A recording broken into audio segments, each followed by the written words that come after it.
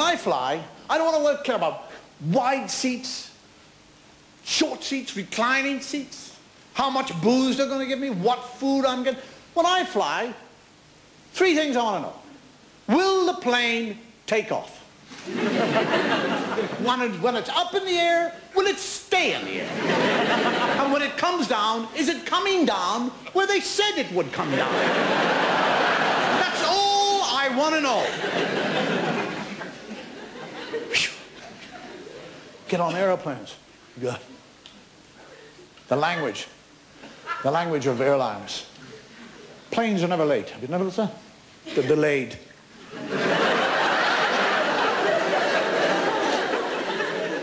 You get on when they take, and there's always these words that they use. Words are very important, the psychological wording.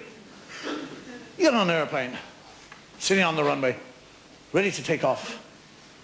That's when the hostess always tells you about the things that can go wrong with the plane. They never tell you that when you're buying the ticket, do they? They never say the wings could fall out or oxygen will fail. None of that. They wait until you're sitting there. Not only are you sitting there, but you're strapped. You're strapped into this bloody thing. And then under the guise of talking about the doors, they're giving you a blessing. You know, I'm sorry.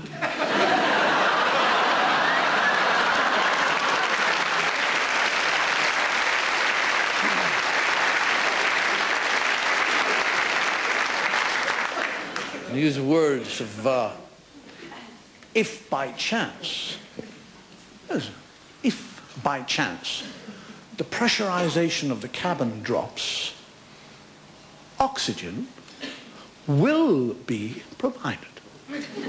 That's bloody nice of them, isn't it? They've got you up to 35,000 feet. They're about to asphyxiate you. No, we'll give you some oxygen. And it's all that. Oxygen will be provided. If an oxygen mask drops down in front of you, please place it over your nose and mouth and breathe. Where else, for Christ's sake? That's the only part of your body you can breathe through. You're not going to stick it on your arse.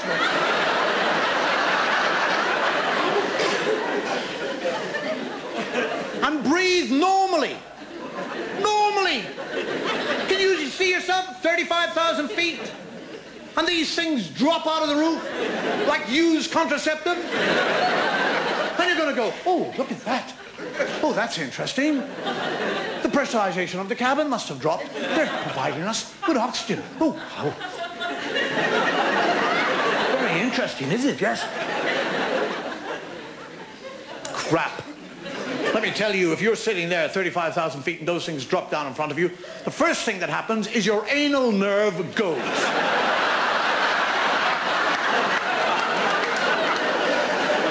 Jumbo jet, that is 500 anal nerves.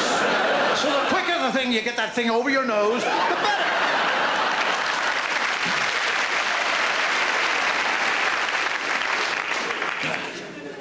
better. Words like emergency landing. Have you come across that? Emergency landing. Emergency landing. There's clever wording. It's an emergency, but it's a landing. They've got you down. We're pros. It's emergency. We've seen you through. We've got you down. You don't have to worry about things like emergency. Somebody says emergency to me, crash! That's what it is, crash! Emergency landing. Hit, thump, wallop, bang, bump into. We're about to make an emergency landing on the side of this mountain.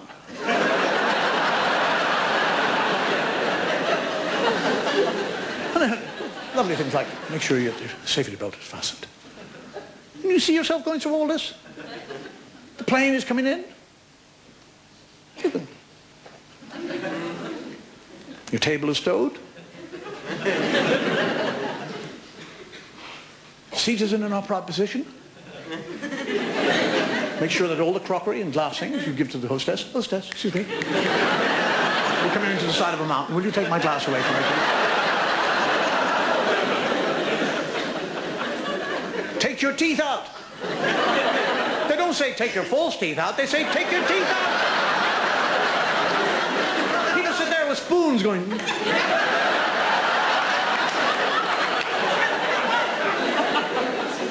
Place a pillow on your lap and place your head on the lap. You see that? Sitting there, coming into the side of a mountain with your head on your lap. That's so you can kiss your ass goodbye.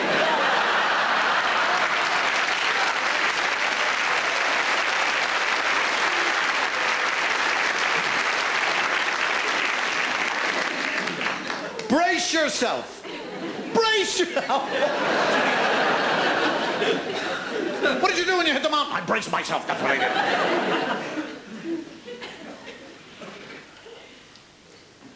Do you know that an airplane, after 18 hours flying, is just filled with vomit, defecation, and farts? That's all it is. It hits the side of a mountain. That's why nobody will go near it for days.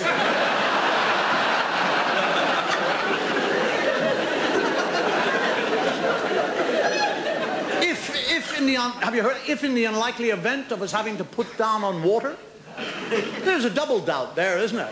If unlikely, put the two, if unlikely, put down on water. Put down, leaves put down, thistle down puts down, feathers put down, jumbo jets, have you seen one? It's as big as this theatre, for Christ's sake. If I took this theatre up to 35,000 feet and dropped it, it would not put down. It would bury itself in the bloody ground. That's what it'd do. If in the unlikely event of us having to put down on water, you will find your life jacket under your seat. And then they show you how to put it on. You place it over your head, you take 2 ribbons, you circle the body once, tie it in the bow on the left-hand side, and they do it.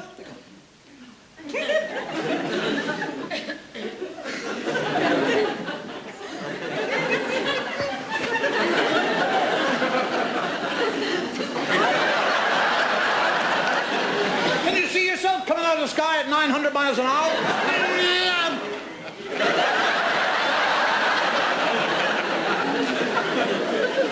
You put down in the Indian Ocean.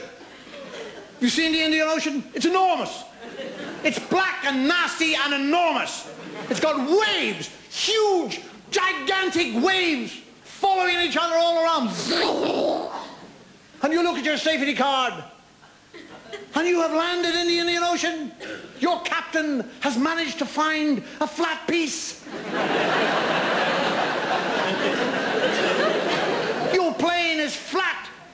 All little blue waves all around it, all pretty.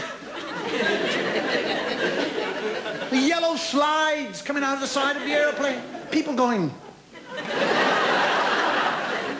The dinghy with a bell tent. Children saying, Mummy, we're going camping in the Indian Ocean. You see pictures of the people leaving the airplane. Some asshole with a briefcase. And the hostess is saying, thank you for flying, appreciate it. One thing you never see in all that is little black fins, do you? You never looked at those pictures and there's little black fins all floating around, is there?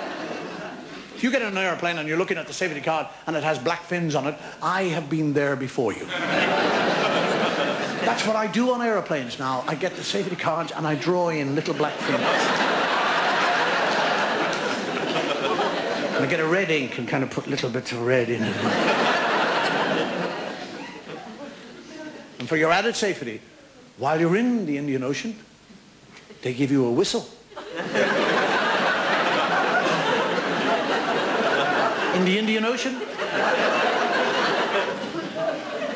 miles of nothing, huge waves.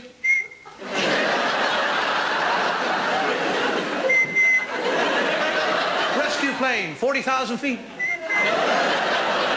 deaf bastard!